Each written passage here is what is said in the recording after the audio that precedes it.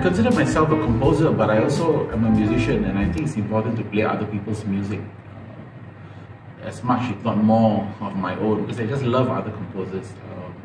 And I have like 45 albums out of my own, and I've played on more than 300 pop records. So I think I love all other people's music, and the Beatles. I never really cared for them in the beginning. So because I really did enjoy their later, I did not enjoy their later performances. I thought that they were not good performers towards the end. But after I just ignored their performances and just listened to their songs, I think they're one of the greatest songwriters that we've ever seen. And I've just recently also been able to look at footage from the early time of the Beatles, and it's amazing for them to perform in a stadium of 50,000 people with 2 microphones, one in the band, one in the lead singer. It's just unbelievable how great they were.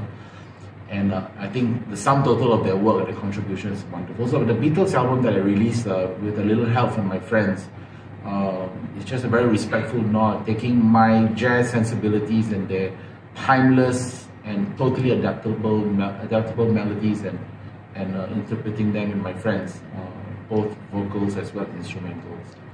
The Carpenters, for me, I mean, you know, my favorite human voice, not necessarily my favorite singer. I think that to me are better singers, but my favorite human voice and the phrasing of Karen Carpenter is second to none. And the songs that they did, both their own compositions and the things that they did by Paul Williams and John Bettis and all those other people, such amazing tunes, Roger Nichols, and the Bacharach tunes that they did, and the few standards they did, like When I Fall in Love, are just gorgeous. And so I decided to do a tribute to them. And I used to play Carpenter's music on the piano from the time I was 14 years old in 1974. And Stevie Wonder, definitely my favorite performing artist and composer, songwriter of all time, solo artist. And so it was kind of a natural progression for me to move on to Stevie. So now I'm thinking, do I want to keep this? I've got 2 other albums coming out, a live album with Louis Nash, the most recorded drummer in jazz history, and Jay Anderson, who was Sarah Vaughan's bass player, coming out as well later this year. And a vocal album that I've been egged on by all my friends to do, and that'll be out in April next year. And that's All American Songbook, and the live album is a combination of jazz standards and originals.